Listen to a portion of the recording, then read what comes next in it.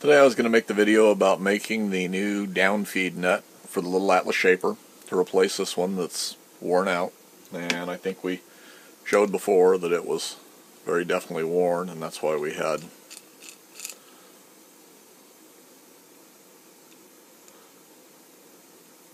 so much play in it.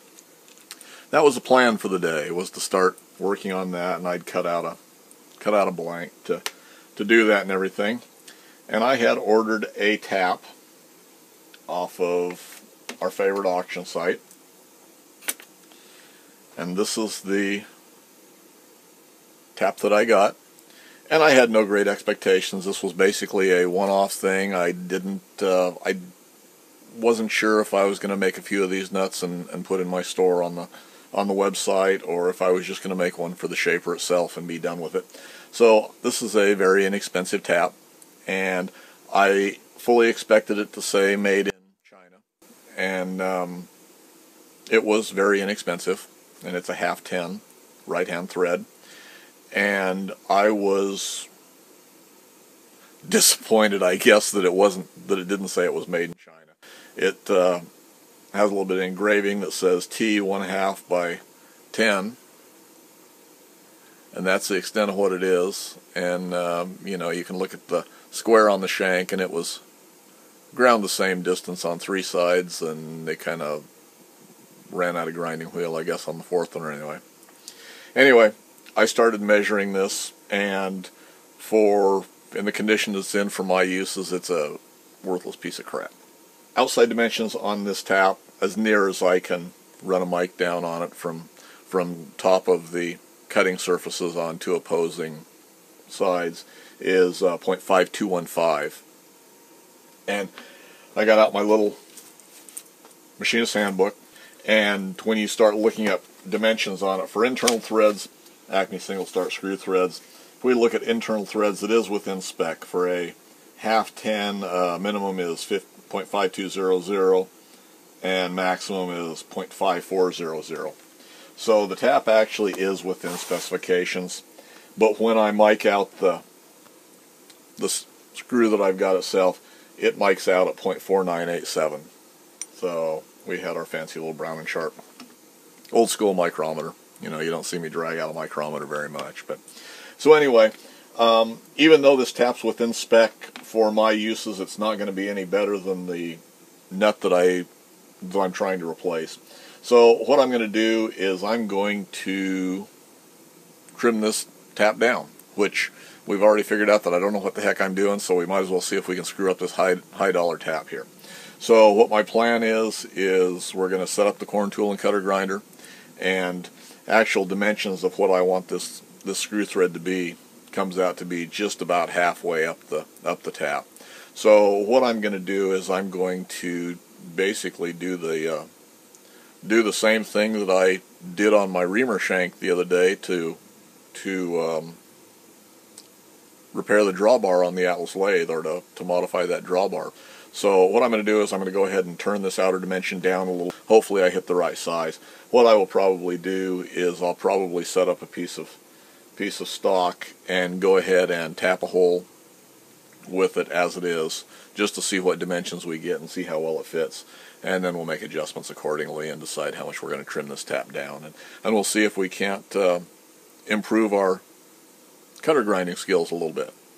So anyway, I'll get started on that here directly, and follow along, and we'll see how we come out. What I've done is I've went ahead and marked where I want my dimensions to cut. This where my little Sharpie mark is actually, I've got that all the way around. That's the proper dimension I want for this tap, and I think that will give me the proper dimension for the nut when I thread it. I've added a little bit of allowance. It'll cut just a little bit oversized, and the way this is shaping out, it may cut quite a bit oversized. But anyway, what I've done is I set up the little tool and cutter grinder, and I was going to go ahead, cut this upper dimension down, and then go ahead and sharpen it, cut back off for the relief and all that. I don't think I'm going to. We only want it to cut here. I think this is mainly going to be a relief. I may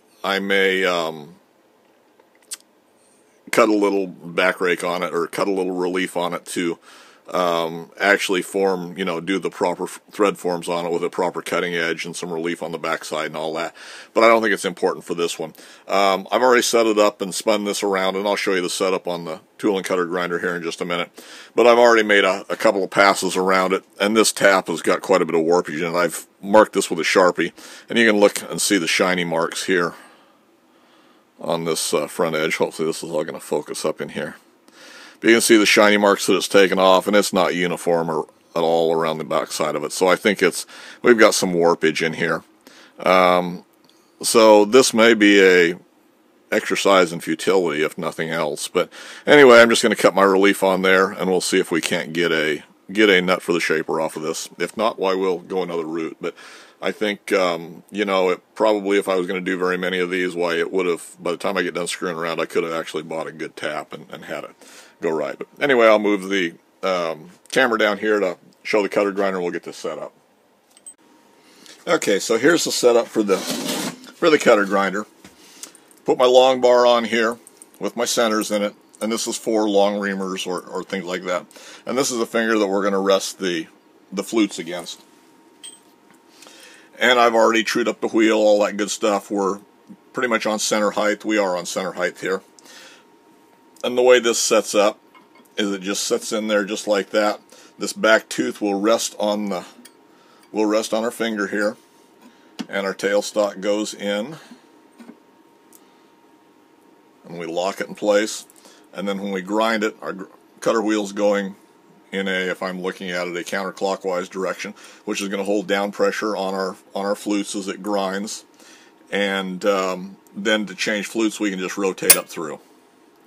Just rotate it past to the next one, and then put downward pressure, and that lines up our flutes. I had a dial indicator set up, so we're running parallel this way, and we're running level this way. So that's all within spec, and that's the way I'd that's the way I would grind my flutes. Now, you can set your angles if you were going to taper it back out like this is, but all we're interested in is just some relief there for that. And the way we'll operate it is we'll loosen our bottom lever, run it in, and manually feed it across.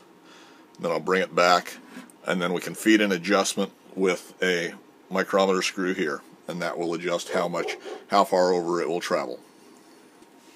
Alright, so I guess we will set this up as if we were going to cut our back relief. So what I'm going to do is I'm going to move my finger out of the way, and I'm going to just spin it to the diameter I want, which in this case is going to be a 4987 is what we're going to use for a dimension.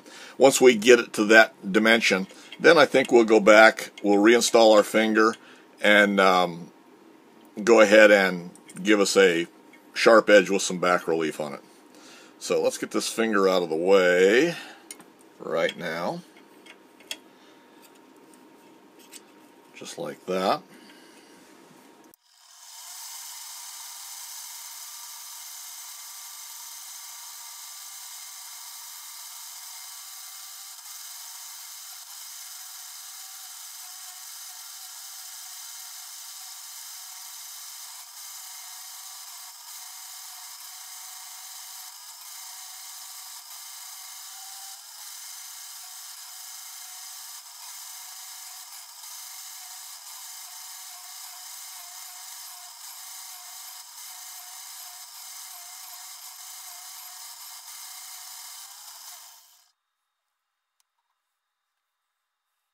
Not quite to dimension. Let's take a little more off there. Let's take a couple more thou off.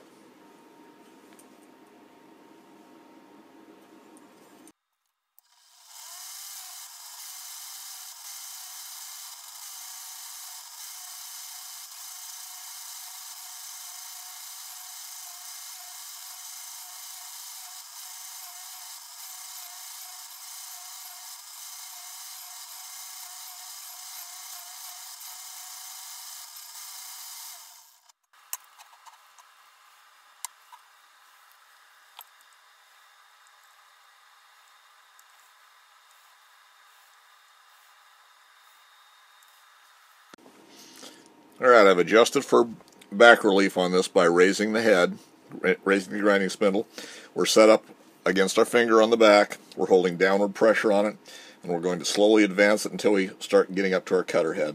And I'm not going to worry about a secondary relief on it. We're just going to cut the primary relief because this is basically just a following cut anyway. So.